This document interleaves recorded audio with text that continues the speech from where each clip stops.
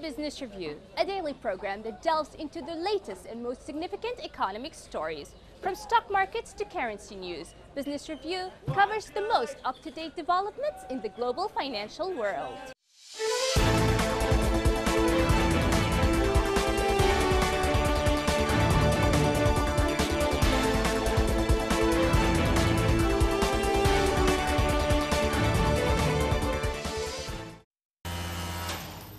The clothing and textile sector is considered one of the pioneering sectors in Palestine, whether in economic forms, in terms of employment, export, production, and investment, or in terms of the ability to progress and prosper.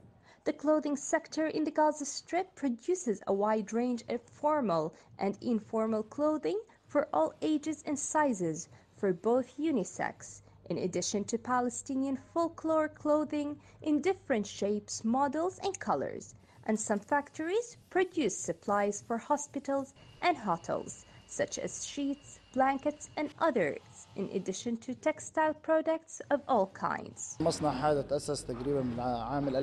This factory was established in the year 2000 and it contains about 40 workers. We export our clothes to Ramallah and Hebron. We usually get our raw material from China and Turkey. Making the clothes in Gaza costs us less prices than exporting them from China. Our problem is with the taxes we have to pay for, they are triple. 17 garment manufacturers have returned to work in the Gaza Strip since the beginning of 2019, employing between 350 and 400 workers in this sector, which has suffered huge losses over the past years. The head of the Federation of the Clothes and Textile Industry in Gaza said that the return of these factories to work raised the number of factories working in the clothing and textile sector to 177 factories that are fully operating in the Strip, noting that these factories occupy a rate of 5,000 to 6,000 workers. When we make clothes in the Gaza Strip, it costs us much less. We get high quality material from abroad and we work with it to manufacture it here. This way, lots of workers are employed and the piece doesn't cost as much as the imported one, and all levels of the community are then able to buy clothes with excellent quality. The clothing industry has improved significantly, as total sales during the first half of last year amounted to about $3 million, especially after Israel provided some facilities and merchants and operators granted special permits to enable them to sell their products. The total percentage of sales in the period between 2015 and 2018 reached about $17 million for these factories operating in the Gaza Strip, after the occupation allowed about 60 factories to operate as a service performer for the Israeli market or the West Bank. Gaza Strip used to export clothes to Europe and Israel, but today there are fewer companies that are able to export their products. If this sector is being supported and more raw materials are allowed in addition to lifting the siege, it will certainly flourish more and expand to better economy. Regarding the difficulties facing the clothing and textile sector, the blackout and the prevention of the arrival of some raw materials and equipment by the Israeli occupation are among the main obstacles facing the factories operating in the Strip. The average daily wage for workers in the garment and textile industries in Gaza is about 60 shekels, with a monthly salary between 1,500 and 2,000 shekels. For KTV2, this is Business Review Program, Yumna Sayed, Gaza, Palestine.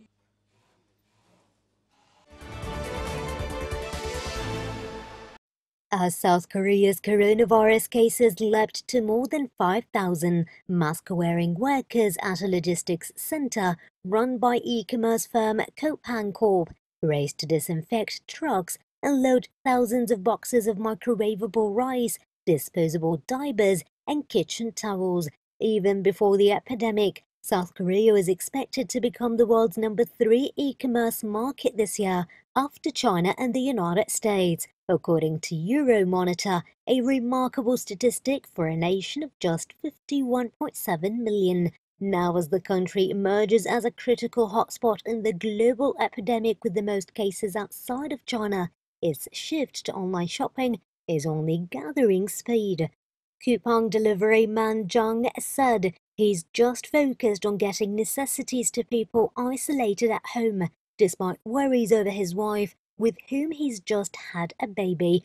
Coupang, which has secured $3 billion in investment from SoftBank and its Vision Fund, has seen deliveries climb to 3 million daily since mid-February, from around 2.2 million per day late of last year. But the surge in orders, mostly for low-margin goods such as household items and fresh produce, may be a double-edged sword, as delivery costs also balloon, potentially setting the 10-year-old firm even further back in its quest for profitability.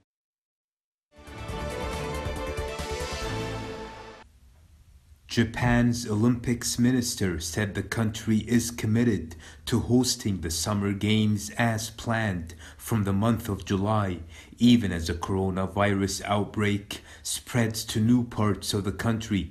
The minister had caused controversy earlier this week by saying the contract for the Games could be interpreted as allowing a postponement within calendar 2020.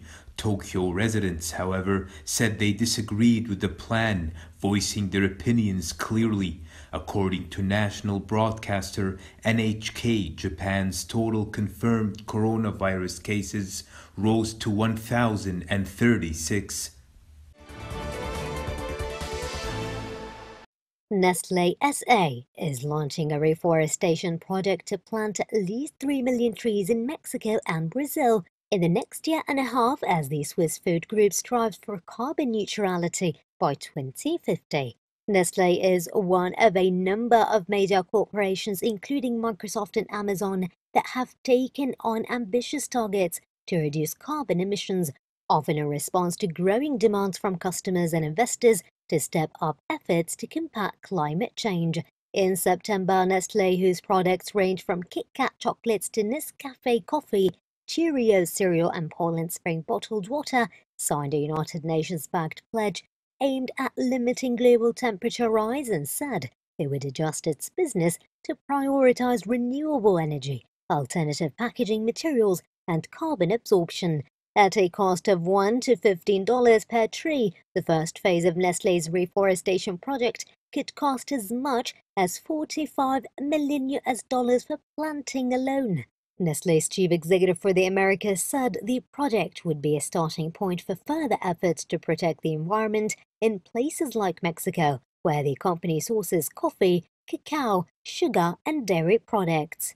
The company is working with non-profit One Tree Planted to determine which types of trees to plant and where, with Mexico's southeastern states of Tabasco and Veracruz among the options. The carbon captured by the first million trees would eventually be enough to offset the emissions of a coffee processing plant expected to start operating in October in Veracruz, said Nestlé's head of operations.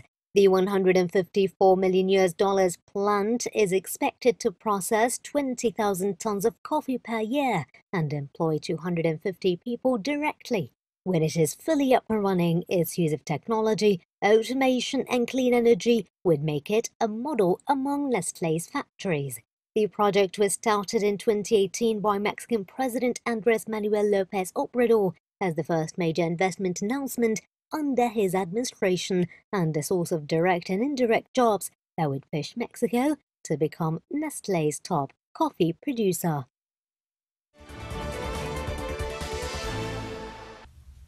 Stitch by stitch, bottle by bottle, a granny from Yangon, Wendy Nyampui, is turning trash into fashionable apparel. The 68-year-old owner of an upcycle shop called Choo Choo House, named after the Burmese for plastic house, recycles what she can from the mountains of trash that engulf landfills across her city. Nyampui said she learned the technique from the internet to iron plastic sheets together to create a type of synthetic fabric that she and her staff use for their products. Belts cut from tires and handicraft bags sewn from instant coffee packets are among the many colorful creations on sale at Nyampi shop in Dala, one of the poorest suburban townships in Myanmar's largest city.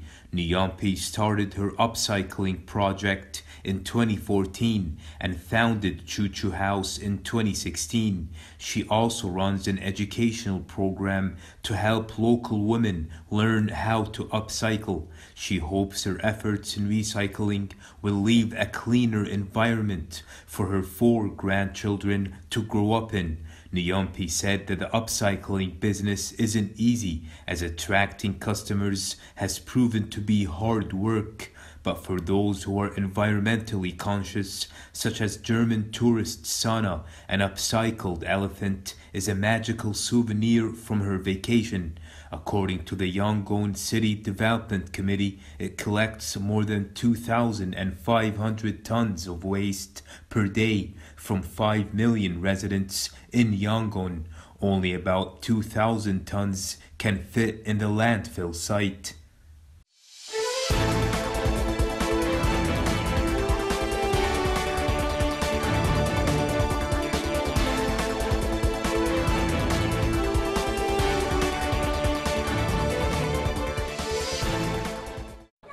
Business Review, your daily source for the most critical financial stories. Tune in next time for the latest financial news impacting the world economy.